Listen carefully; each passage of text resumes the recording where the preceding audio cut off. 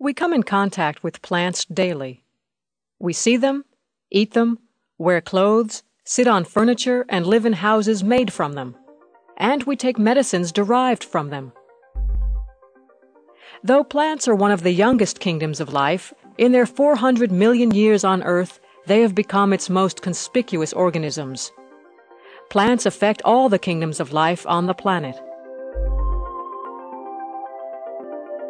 5 kingdoms of life.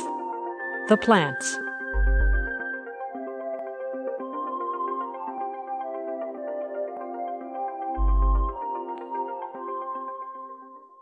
Plants produce most of the food used by land animals and fungi, along with most of the oxygen they use for metabolism.